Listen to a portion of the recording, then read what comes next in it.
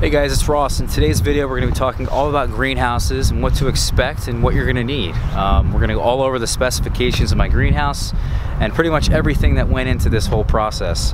The first thing I want to mention is that if you're going to live in a cold climate, you're going to need a heater. This thing does not insulate well. Greenhouses in general do not insulate well, and they do not have a heat source. So you need to find yourself a heat source, and you need to be insulating your greenhouse quite well. My heat source is called the NewAir portable ceramic heater, QuietHeat number 15.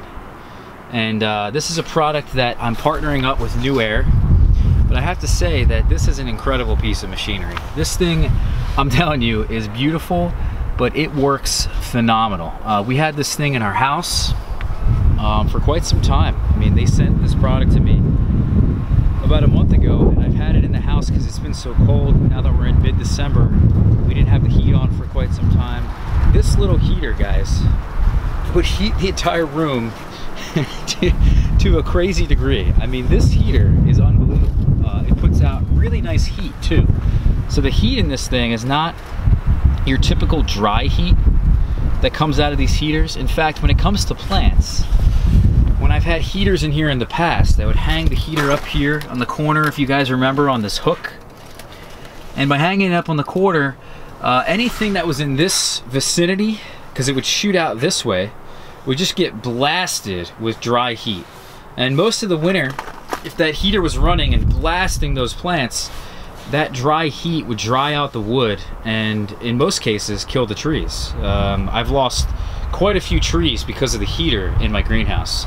And I've noticed this heater does not dehumidify the air. It puts out a really nice blast of heat that's actually quite comfortable. So if you're not going to use this for your greenhouse, I suggest using it for your house. I mean, it's insane.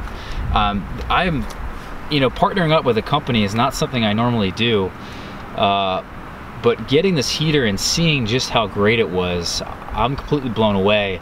And even though I'm, you know, selling this product to you guys, I can't believe how good this heater is. I can fully endorse it, really. So the reason why you need a heater, and like I said in the beginning, is that if you live in a colder place, this greenhouse doesn't do anything. It's only about 4 degrees warmer than it is outside. So if it's 0 degrees outside, it's only 4 degrees in the greenhouse. That's nothing. So you need a heat source, right? And a lot of people, what they'll do is if they're not going to use a heater, they're going to put other thermal mass materials in this greenhouse, like barrels of water, stone.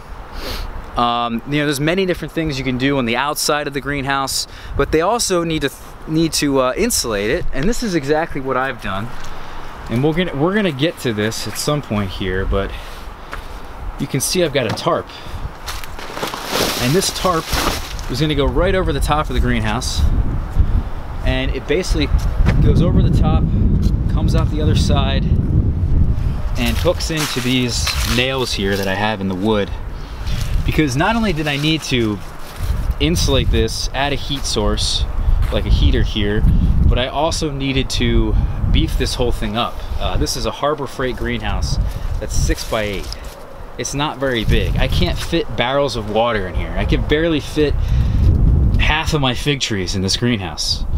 So if I am, you know, going to be putting subtropical species in here that need to stay above 20 degrees Fahrenheit, you need to have a heat source, and it would certainly make things more efficient if you had some kind of insulated material like this tarp, because the heat rises, right?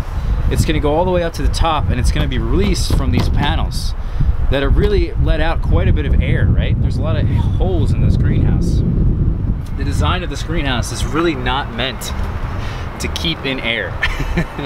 You know, there's windows at the top that will easily pop up, but adding something on the top like bubble wrap, that's what a lot of people do. Blankets, you know, moving blankets. You can even put down row cover, tarps, you know, anything you can do to insulate this, because my greenhouse doesn't need sunlight in the wintertime. It's too cold to grow anything in here. And well, all these fig trees are dormant, and I want to keep them dormant. So in actuality, less heat is better, and you want to keep this thing somewhere between 20 and 50 degrees Fahrenheit at all times. And by adding that insulated material, keeping this heater, you know, at a nice steady rate when temperatures start to dip below 20 is going to be the key to my success. One other thing I want to mention about this heater is that what separates it apart from other heaters that I've had in a greenhouse setting anyway, is that it has a remote, which is really nice to not have to come all the way out here and fiddle with this thing. You can use the remote from a couple feet away, and then that way I can basically program this the way that I want. And the beautiful part about it is that you can set up, if I turn it on here, it's 33 degrees according to the internal thermometer here. And then I can set up the amount of hours I want this thing to go on for. I don't know if you guys can see that. It's pretty tough to see. See how that says 2, 3, 4. So I can set this up. I'll come out here at nighttime and I'll be like, okay, it's gonna be cold for about 8 hours until I wake up the next morning. This thing will automatically shut off for me. I don't have to come out here twice. It's more efficient. It's saving me money. And then if you go over here, you can also set the temperature 50 degrees Fahrenheit. So I can keep the greenhouse that this thing will only kick on if it's below 50.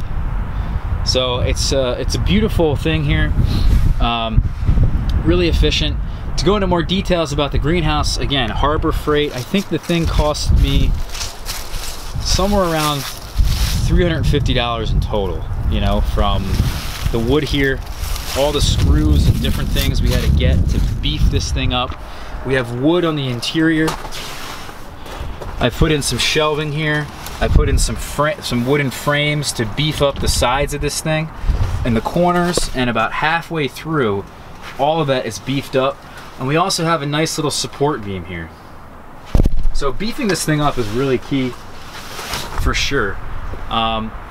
You know, if you're gonna get a greenhouse, I would suggest building your own. I wouldn't suggest getting yourself a Harbor Freight greenhouse, but if it's something you have to do, you have to do it. It's a real pain in the butt to put this thing together. I don't know what else you guys want to know. It's 6 by 8. It does the job, right? I get my plants in here in the fall, give them an extra boost to the season. Things like Black Madeira that need a longer season, they can continue to ripen in the greenhouse. I can also wake my trees up in here at an earlier point by kicking on this heater in about March. March 1st is usually when I start to turn on the heater and really blast the thing at night, increasing the nighttime temperatures. Try to maintain the temperature in here at about 80. The trees in here will wake up, they'll leaf out, they'll put out their Brava crop, and things as early as July 1st, I've had main crop.